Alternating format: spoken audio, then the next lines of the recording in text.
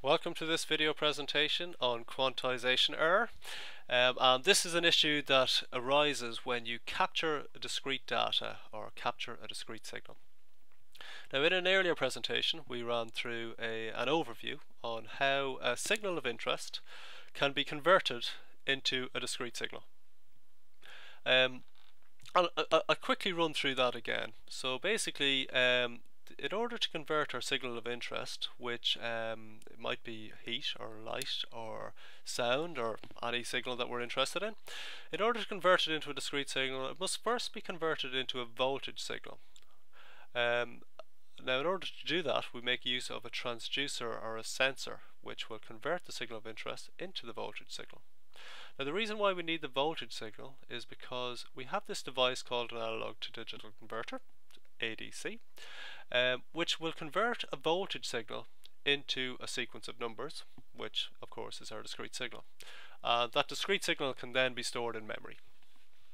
Okay, now quantization is an issue that really the source of it is with the analog to digital converter. So we're just going to focus in on that device. So I'm just going to remove the other elements of the block diagram, and I'd like to just break down the tasks of the analog to digital converter into two. So there's two tasks which I'd just like to explicitly identify. The first task is to measure the voltage at the sampling interval. So we need to measure that voltage every so often, and that every so often is specified by the sampling interval. So measure the voltage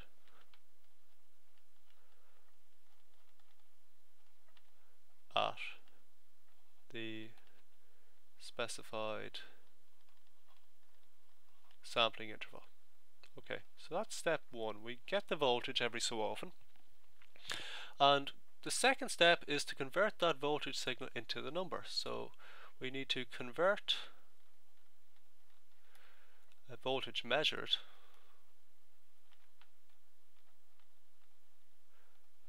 into a number. Okay, so there's the two basic tasks associated with the analog to digital converter. Now it's the second task in which the quantization issue arises, and that's what we're going to focus on. So just let me clear that.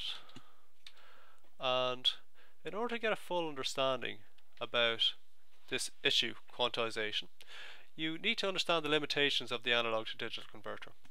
And the first limitation is that the input voltage has a limited range. For example, it might be limited between 0 and 5 volts.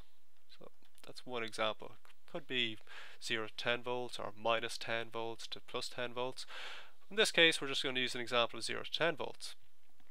The other limitation is that the output, the numerical values, also have a limited range. So I'm going to use a value of 0 to 15 as the range of possible values for our analog to digital converter. Now, in reality, that'll be quite low, but it will serve the purpose. And you will understand why I chose the values of 0 to 15, hopefully by the end of this sequence of presentations. So now let's think about what might happen in the event that we are using the analog to digital converter to measure some voltage signal. And we will think about, well, what happens at certain time instance, okay, when we measure a certain voltage, and we'll be interested in finding out, well, what numerical output should we expect from our analog to digital converter.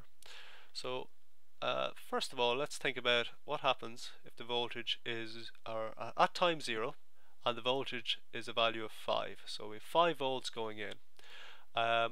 What would we expect our numerical output to be? Well, this value of 5 is the maximum input. Okay, so I would expect then that our numerical value will be the maximum output, which is 15. Okay, now at the next sampling interval, so I'm just going to label sampling interval t equal to 0, I will just use an example, 0.01, so 1 millisecond. It doesn't really matter, but so one sampling interval later, let's imagine that we read a voltage of 0. So we've measured a voltage of 0, and that measured voltage now needs to be converted into a number. So the value of 0 is the minimum possible voltage. So I'd expect that the output would be the minimum possible numerical value, which would be 0. So I think that's reasonable to expect.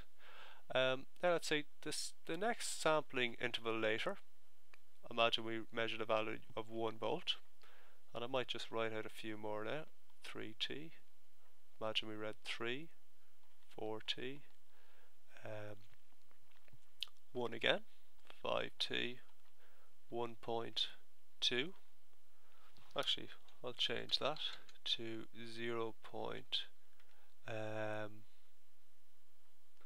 say 85,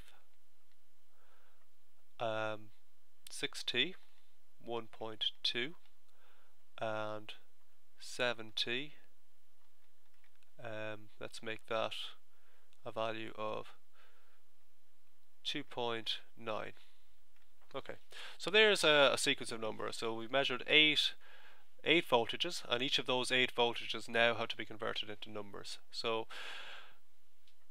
if 5 volts was mapped onto a numerical value of 15 and 0 was mapped onto 0, well, let's say if 5 goes to 15, well then it's safe to assume that if I applied 1 volt and this was a linear type operation, I'd expect 1 volt to produce a numerical value of 3 as its output. And if I applied a voltage of 3, I'd expect then the numerical output will be 3 times the previous one, because that was 1 volt. I'd expect a value of 9. And this next value should then be 3. And we have a nice basic operation. We would say that the voltage, or sorry, the numerical value outputted, A, would be equal to 3 times the voltage measured, so 3V. So it's quite straightforward.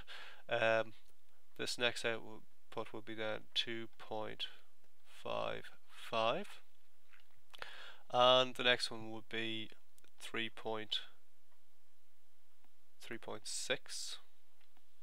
Let me change that value actually, because I want to use a different value. Let's make that 3.15. Okay, you'll see why later on. So 3 times 1.5 would be 3.45. So 3 times 1.15 would be 3.45. And the next one then would be 3 times 2.9, which would be 7, and 3 2's 6, and 2 is 8.7. Okay. So there's our numerical values that we get out of our analog to digital converter, given that we're limited to this range. Okay, now let's imagine the situation now where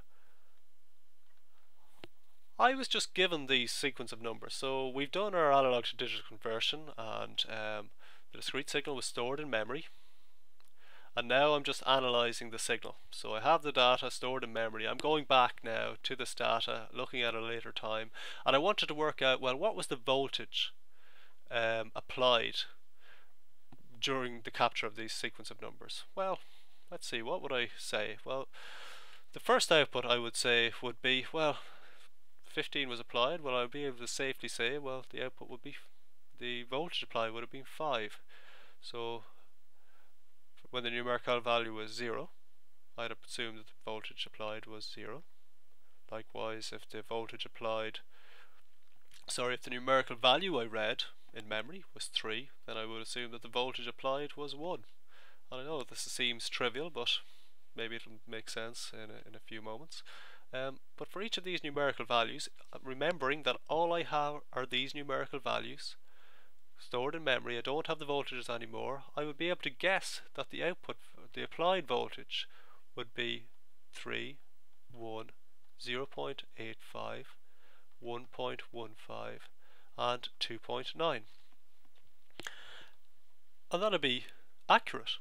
So given these list of numbers, I'd be able to say, well, that was what the voltage that is the list of voltages that were applied for this sequence of numbers, and there wouldn't be any issue.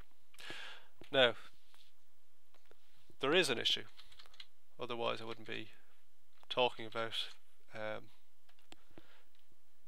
quantization. So I just want to undo all this first. Now the issue is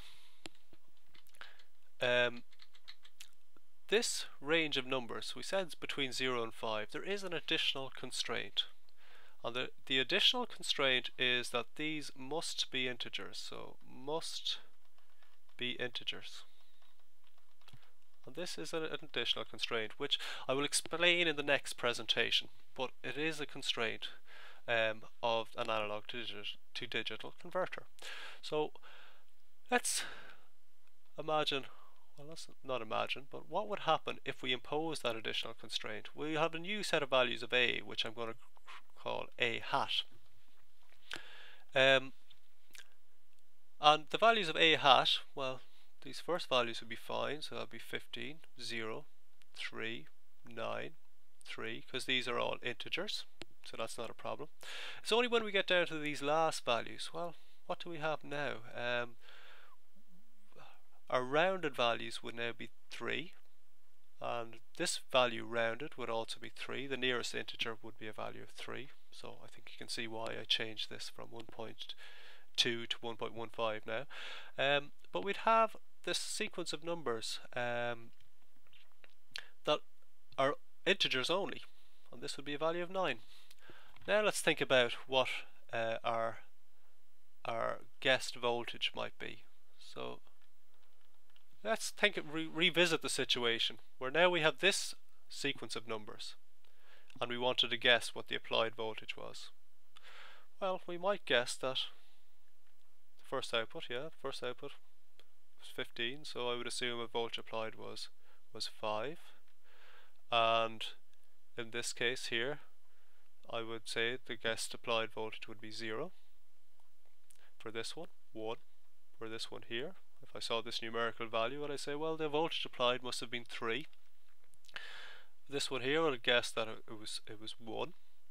When I get to this value here, I would say, okay, yeah, I guess that was 1. This voltage, if I saw this value as a discrete part of my discrete signal, I would say the applied voltage is 1 there as well, and I would say it's 3 here. And now, if we compare my guessed voltage against the actual applied voltage, we can see that there is a difference, and that difference is basically our quantization error. So there's an error between our guessed voltage and the actual voltage applied. So the error is 0 in a lot of cases here, but it's when we get down to these last numbers, we can see the quantization error start to play a role.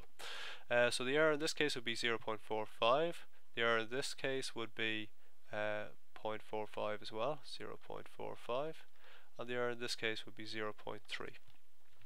Okay, so I've used up a lot of space here and also a lot of time. So what I'm going to do in the next presentation is maybe go back to this this situation and try to clarify what quantization error is through a few plots, but hopefully you're starting to get the basic idea. Okay, thank you for your attention.